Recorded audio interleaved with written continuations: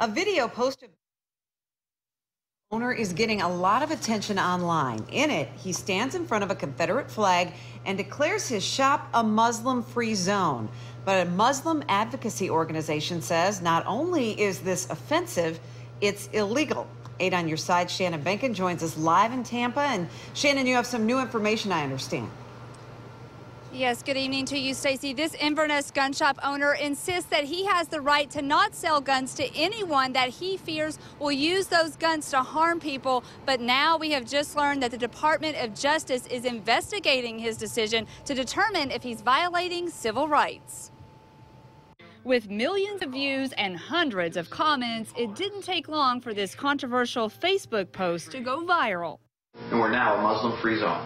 Andy Hallinan, owner of Florida Gun Supply, calls this video his response to the recent shooting of military personnel in Chattanooga, Tennessee. It starts with him defending the Confederate battle flag and ends with his own battle against Islamic extremists.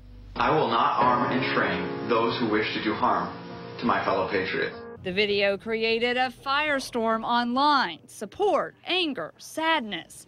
Hallinan stands behind it. I will not arm or train somebody that believes the Quran the exact way that it's written, somebody that believes that the caliphate, the one world order, and that beheading non-believers is the right thing to do.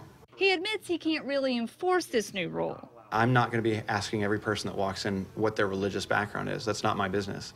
But I do have the right to deny service of firearms or training to anybody that I deem as a threat. The Council on American Islamic Relations came back swinging, calling on the U.S. Department of Justice to investigate the gun shop for civil rights violations. America is built on this idea of freedom of religion, freedom of speech, and we really shouldn't be turning against each other. And that's why this video hurt me. I mean, I would be horrified to hear about anybody making a Jewish free zone or a black free zone or a white free zone.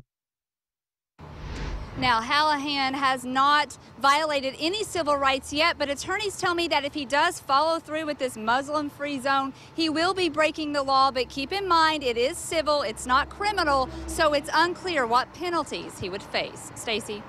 All right, Shannon Benkin live in Tampa tonight. Thank you.